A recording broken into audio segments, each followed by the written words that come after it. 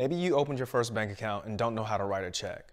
Or maybe you've only paid people through Zelle, Venmo, or Cash App, and now someone demands you pay them with a check, like your new landlord. Well, in this video, I'll show you the 6 key steps to writing your check correctly, especially when it includes dollars and cents. I'm even going to show you how to write a check for, say, $31.05 versus $1,131.05, so you know the exact way to write each. So let's get to it, shall we? Jared here, back with another episode of Minding My Money Mondays, a common sense talk about money matters. Before we get deep into how to write a check, if you've never written one, we should start with some basics. So what's on a typical check? Well, in the upper left is your name and mailing address. In the upper right is the date the check was written, as well as the check number. We can see that this was check 1906. Next, we have who the check is being paid to.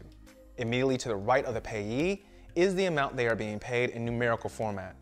This is followed by a line with the amount written in expanded form.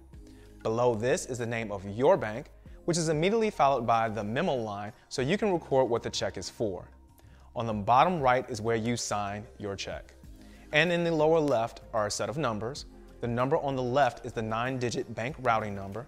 This is typically followed by your account number and sometimes the number of the check. So now let's see how to write out a rent check to our landlord as an example. Step 1, dating the check. You can write out the date in Word or numerical format. I typically use the numerical format. Why? Because it's faster to write. Step number 2, indicating the payee. Write the name of who you are paying. Make sure you write it out to the proper person or company and spell their name correctly.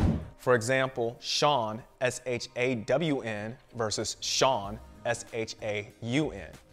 If you're not sure who to make it out to or the correct spelling, just ask, because if you write it wrong, the person can't deposit it at their bank.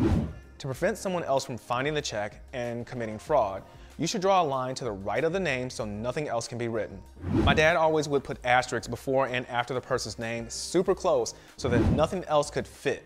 So that's what we'll do here. Step 3, list the numerical amount. Write the amount to be paid numerically. Just make sure that you use commas and decimals in the correct place. So here we will make the check out for $1,900.06. Step 4, provide the written amount. If we look at the amount, we could write it as $1,900.06. But the better way is to write out each number position in expanded form like we would in math class. So we would write 1,906/100 cents. And similar to the name, we don't leave any room after the written amount. Step 5, record your memo. The memo field really isn't a required step, but it goes a long way in helping you remember what a check is for if someone takes ages to cash it. Let's say you're checking your account and you're all like, who took $1,900.06 out of my account? But when you look at the check image on your phone and you see the memo line that was for November's rent and it's now February of the next year, you can then calm down and realize that your landlord lost a check and is now just finding it and depositing it. And now it makes sense why you had all that extra money in your account for the past 3 months. So we'll just write November 2021 rent in the memo line and keep it moving. Step 6, sign the check. The last thing to do is to sign the check.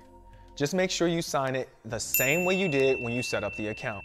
This is because if someone ever tries to write a bunch of fraudulent checks from your account, the bank will look at the signature to see if it matches the signature cards you had to sign when you first opened the account. I sign my name with my middle initial, so I'll just go ahead and do that here. So what's the correct way to write a check when it has both dollars and cents? Well, it depends on the amount. So let's take a look at some other checks that I wrote on the same date that I paid Mr. Furley. Example 1, a 75-cent check. So check number 1907 was for 75 cents. Looks like it was made out to the Beverly convenience store for some gummy bears. Since the check is just for cents, I would write 0 and 75 over $100 on the written amount line. Example 2, a check for $5. Check number 1908 was for $5 to Uber. The key thing to note on this check is the decimal and double zero after the number 5. You should always have 2 digits to the right of the decimal. This will keep someone from changing the $5 check to a $500 check. So on the written amount line, we will write 5 and 0 over $100. Example 3, a $31.05 check. So check number 1909 was written out to my daughter Pilar for $31.05 for some props for some YouTube videos. Hey, I don't even know what props I would have bought from her. Come on, it's not like I have to use props like these in the thumbnails or in the videos to get you all to watch them, right? Anyway, the key item to note on this check is the dash in 31. You should include a dash between numbers if the number can't be written in one word like 11, 20, or 50. So on the written amount line, we would write 30-1 and 5 over $100.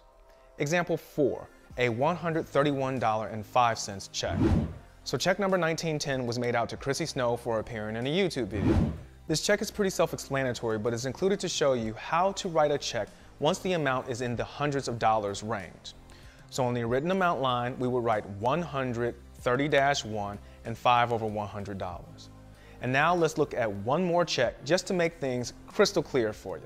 Example 5, a check for $1,131.05.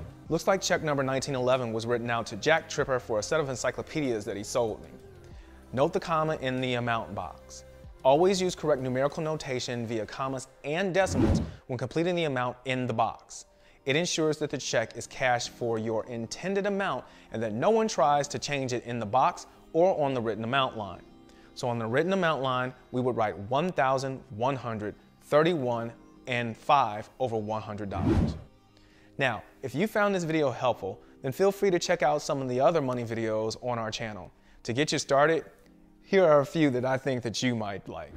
Hey, I'm Jared Rogers, CPA, and until we meet again, let's all continue to mind my money, and I will see you all next Monday. Take care.